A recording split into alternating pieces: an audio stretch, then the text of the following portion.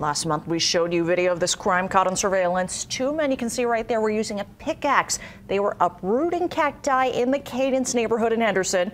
You see them throwing the plants in the back of their truck and then taking off. We now know who they are. Henderson police arrested and charged Jaime and Sean Crush with the cactus capers. Fox 5's Kim Passoff has been following the story from the start, and she joins us live now with the Cadence neighborhood with how exactly police tracked them down.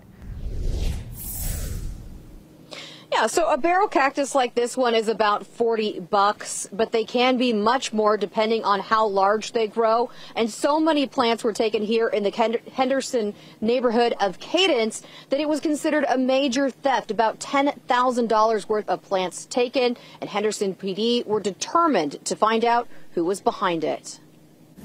Just couldn't believe someone would do that. They had no shame. They just digging them up.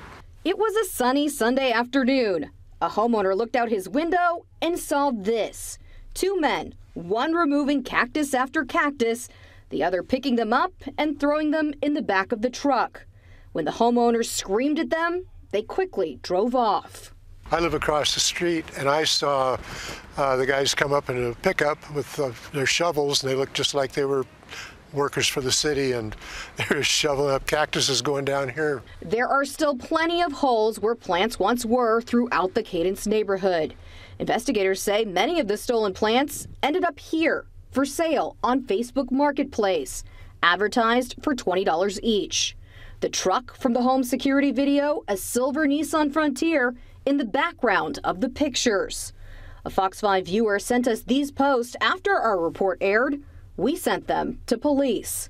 Police determined the truck was connected to cactus thefts from multiple new build communities in Henderson since October. One witness to the cactus crimes was able to provide police a license plate number. Police tracked it back to the suspect's home, and then during a traffic stop for expired registration, they spotted solid evidence: a freshly uprooted barrel cactus in the bed of the truck. Too many people get away with too much, and they're not held responsible for anything. And it was great. It was good to see. I am amazed that anybody actually caught them, actually went after them, and actually are going to charge them.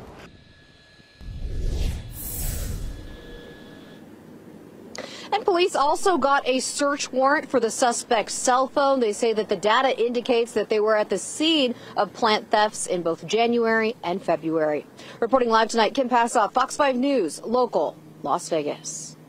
And Fox 5 reached out to Cadence management after we learned about the arrests. They tell us, quote, Cadence is happy that those committing the thefts were arrested. Plants are in the process of being replaced.